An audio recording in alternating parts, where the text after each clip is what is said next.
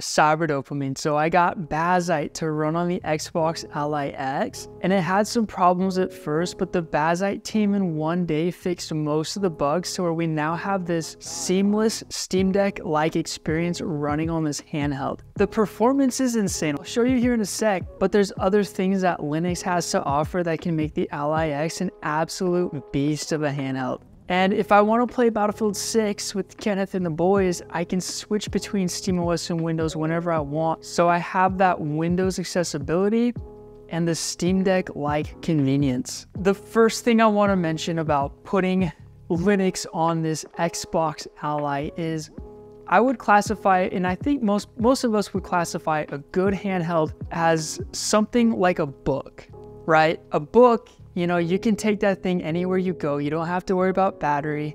And when you open the pages, the words are crystal clear. But most important of all, this is Ruby, and she wants to go potty, and I'm playing Hogwarts Legacy. All I do is I press this button, boom, I go take her potty, and right when I come back, I press the button again, and I'm exactly where I left off in just seconds, right? So going in and out of your game is super freaking fast. Whereas on Windows, when I want to take Ruby potty, I have to press it and I've got to give it a couple seconds because the cooling, it's still running pretty quick, you know. And then finally it turns off. I take her potty, I come back, I turn it back on, and I've got to wait another 15-ish seconds, and I have to log back in with this log screen. And sometimes the game controller support stops working. Sometimes it just crashes. You know how it goes, right? And the biggest thing is it's a handheld, right? It's all about playing conveniently. And so this is extremely important. Just like a book, you open and you close, you open, you close, you open, you close. You have a bookmark so you never get lost. That's what I mean. So aside from the sleep stuff, we all get it if you're familiar with handhelds. So I ran some frame rate tests to see what the performance is like with Bazzite compared to Windows straight out the box. And there's some freaking crazy numbers in here. But before I show you numbers, I want to give a shout out to Sharge. They hooked it up. Shout out to Sharge. Their stuff is freaking sick. I've been using their Sharge 170 and it's been insane for traveling or being on the go for both my handhelds and my phone. With the total of 24,000 milliamps in these batteries, I'm able to power my Steam Deck or ROG Ally for extended periods without worrying about running out of juice. I can easily charge my phone and laptop simultaneously with 2 USB-C ports and a USB-A port, so there's plenty of connectivity for all my devices. The output hits up to 170 watts, so even high-power devices charge at full speed. So yes, the ROG Ally X will have 30-watt turbo mode. When the power bank itself runs low, it charges back super fast. So up to 140 watts in, that's 0 to 50% in about 20 minutes. So it's perfect for like quick little refill pit stops. What really sets it off is the design. Transparent freaking prism cyberpunk look, plus a smart display. So you actually see what's going on with the charge. And it's airline safe, water resistant, and even has a low current mode for earbuds and watches.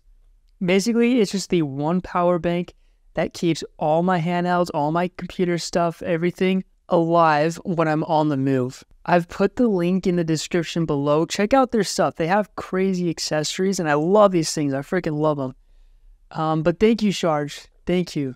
Okay, ready?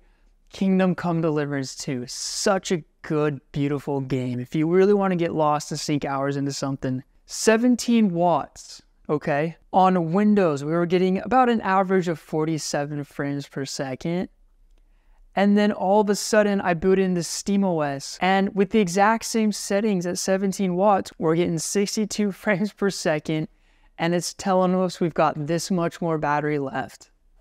How freaking cool. We're getting almost 11 to 12 to 13 more frames per second on Bazzite compared to Windows.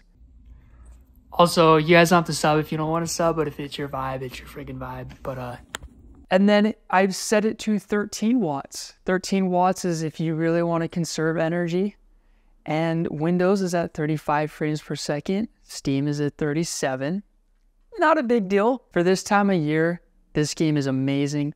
Hogwarts Legacy at 17 watts, which is performance mode. Windows is getting 50 frames per second, and Steam is getting 62 frames per second. Okay, exact same everything. 35 watts. Windows is getting 60 frames per second, and Steam is getting 65. And then if you do 13 watt, it's the same thing, right? 38 on Windows, 37 on Steam. So you can see there's at that 17 watt, that middle point, there's a big difference in performance. And keep in mind, guys, I'm not the Fox, I'm not ETA Prime, I'm not the best at the freaking benchmark crap. This is just me showing you what I've experienced.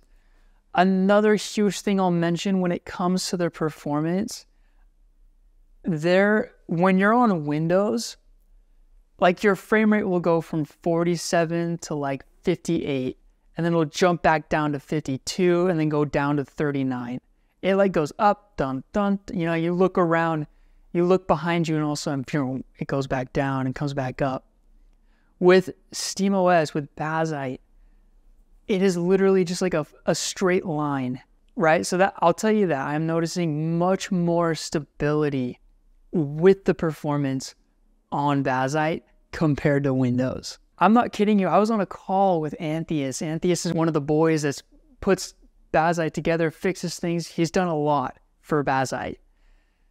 And literally, we just sat there on FaceTime, and I would start doing things. We'd find bugs, and then he'd instantly start typing in code, doing this and that, pulling this from here, pulling da-da-da, swapping this. And he would fix it, push out an update. We would update it, and then boom, the problem would be solved, and we find another bug. So now what you have is literally an almost perfect functioning version of Bazzite. The LED lights, that still has to be fixed, and probably is going to be fixed by the time this video is uploaded, to be honest. They're still trying to figure out what to do with the buttons up here. And you can do your TDP slider, you can change the wattage, all of it is just working really well. There's nothing I can do on Windows, right? Like, you know how this goes. You have the compatibility. If you want to mod your games, you know, you can do it all. Play your Xbox Game Pass games, your Epic games. But then again, you know, I'm like, all right, this is a handheld at the end of the day. I want to take it with me places. I have to go to the airport tomorrow. I'm going back into SteamOS.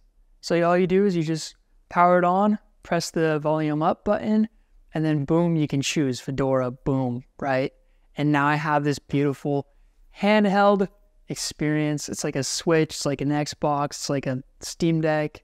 Another thing I'll mention real quick is after installing Bazzite onto this handheld, with the controllers and everything, like with the form factor, man, this handheld is so cozy. It hits different because of the form factor. Like Hogwarts Legacy, man, I was just tucked in my bed, like super nuzzled up. There were, you know, the fall leaves are changing outside, but like was just running so smooth with Hogwarts Legacy on Bazzite.